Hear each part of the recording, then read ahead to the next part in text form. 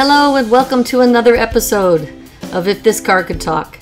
My name's Dana. This week's feature truck belongs to a couple whose name my YouTube followers will probably recognize, John and Candace Leap, who also hold the title to that awesome 1977 Dodge Aspen RT we featured a few weeks ago. The main difference is that this 1978 Ford F-100 has been in the Leap family since it was bought new in 1978 by John's father. To date, this indestructible Ford truck has logged nearly 600,000 miles, and the entire drivetrain remains original and has never had a need for anything more than routine maintenance.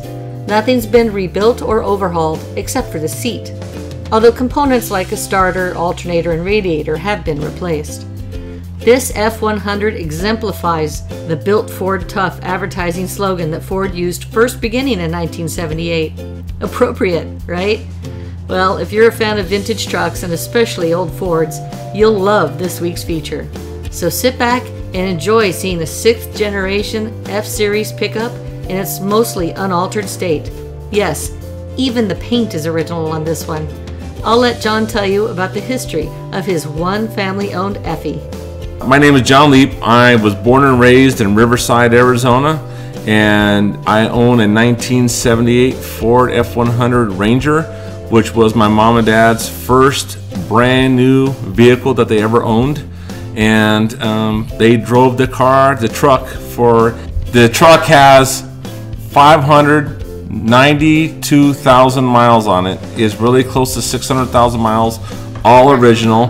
The motor's never been opened up, the rear end's never been opened, and their transmission's never been opened. It is been driven hard. My dad drove it and drove it and drove it, and my dad got hurt in the mines, and the truck sit for about 3 years. And I went up and I got the truck and I put tires on it, brakes, and interior, because the interior was completely dry rotted. This original seat, I just had it reupholstered, and the floorboard was completely cracked and broken because it was just the old vinyl floor mats. And I put carpet in it, and I put a headliner because the headliner was falling down on your head as you're driving. But everything else is completely original on the truck.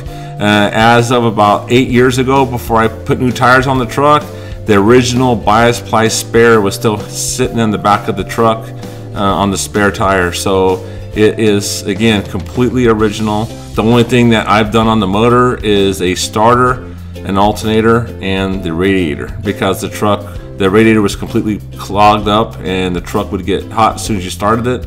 And now you can drive that truck anywhere because there's a 4-core radiator in there, and it comes with a 351 modified. And again, that truck can go anywhere. It was bought original in Kearney, Arizona from a dealer named Phillips Ford. It was just a small corner dealer that he probably had about 20 vehicles on his lot.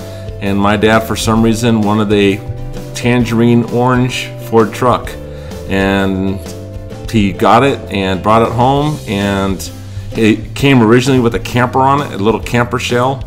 And when I went up and got the truck, the camper shell was falling in on the top. It just sun-baked so much that it was almost falling off the truck. So I got rid of that and put a cover on. Put a bed liner in the back of the truck, just to protect the back of the truck, because it was where the camper rubbed on it for so many years. It rubbed it down to bare metal, and so I just did that on the truck just to protect it. But I did very little to the truck to keep it original as possible in my dad's memory. We drove it to Route 66, and it was the most comfortable ride I've ever been in. I've taken my Dodge Aspen about 6 times, and it was very uncomfortable, very hard to drive in. But this truck, it just cruised like a Cadillac on the road. You can't go over 65 in it, but you can definitely cruise in it, that's for sure. The radio, again, the dash, everything was completely original. But I came home one day and someone broke into the truck, and the doors were wide open, and there's not much to steal in there. Again, it's just a basic interior, but someone took the AM radio out of the dash. For some odd reason, somebody stole the original radio out of the truck. They broke the dash all out of it, but I put the dash back together and I fixed it up to where you can't tell that it's broken. Someone, I guess, had a fascination with the old Ford AM radio. that they needed to have. And there's one dent in the cab of the truck, a very, very small dent in the back. That's where my dad was sick. My mom we used to live on a hill, and we had a gate, and so my mom was driving. She went and stopped to open up the gate. She thought she put the truck in in park, and she put it in reverse instead. As soon as she stepped out of the truck to go open the gate, the truck took off down the hill backwards with my dad sitting inside of it, and went down about 100-foot hill, went across the road, and went down an embankment and landed on my neighbor's porch and knocked his porch down, and didn't do any damage to the truck except the camper slid back a little bit and hit the cab, but it tore his porch off the house, and me and my brother had to go back and replace his fence and build his porch back. And luckily my dad wasn't hurt, my mom wasn't hurt, but the truck could have definitely ran her over. But that's the only dent that's in the truck. I can remember driving in a hailstorm when I was about 10. My dad was driving, coming out of Oklahoma, and the hail was hitting, and we were trying to outrun a tornado because tornadoes were supposed to be in the area. And I was beating on a drum, sitting in the middle of the seat, and beating on a drum, and my dad was stressed out because it was pouring down rain, hitting the truck, broke the windshield out of the truck, and he was more and more stressed, and I kept beating on the drum. He rolled the window down, took the drum out of my hand, and threw it out the window, and left me with the little baton, and he told me to quit beating that damn drum, and rolled the window back up. And that's one of the stories I can remember my dad doing with the truck. Future plans is I'm gonna give it to our daughter. She likes Fords, and so she is really in love with the truck. So once I pass away, or once I get a little bit older and don't have the room to put the vehicles, I'm gonna give it to her, and she promised me that she's gonna keep it the way it is, because I promised my dad I'd keep it the way it is. He doesn't want any of the hot rod stuff done to it or lowered or anything like that. He wanted just to keep it just like it was, and so again, I promised my dad I would do that, so that's the way it's gonna stay. As long as I live, it's gonna stay that way.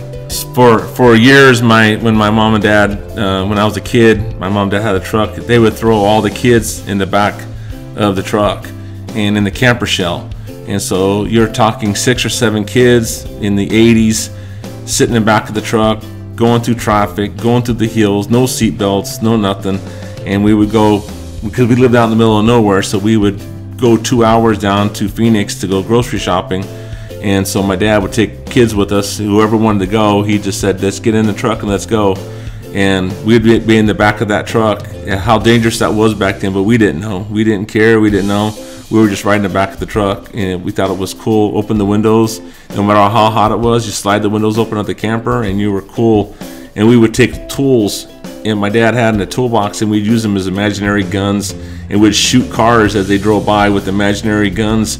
And it's just one of the stories that we had with that truck. It just that truck's been around, and this is one of the things that I want my grandkids to be able to ride in the back of the truck. Go down a dirt road someday and take them in the back of the truck.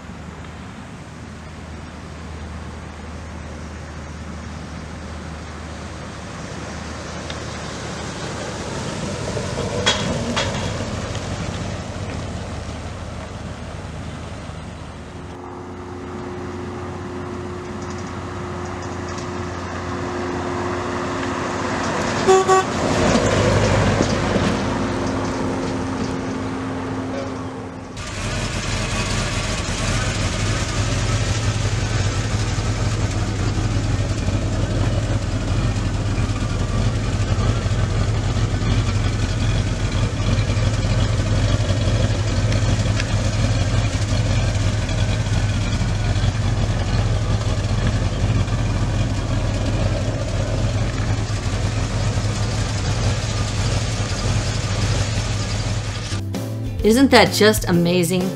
That story with that beautiful old truck kind of makes my heart skip a beat. I hope it did yours too. So stay tuned for this week. On Thursday, there'll be a lot more coming about this truck and the history of the F-100. There'll be a lot to learn and some even greater trucks to look at. I'd like to thank my new friends John and Candace, the owners of this week's feature truck, for taking the time to show all of my YouTube friends their Survivor 78 Ford F-100. If you like this video, be sure to give it the thumbs up and hit that free subscribe button so you'll never miss my weekly videos. And I also welcome your comments. If you have a vehicle with a fascinating story that you'd like to have showcased here, why don't you email me at IfThisCarCouldTalk@gmail.com. Maybe you'll see it here and share your story with the world. Until next time.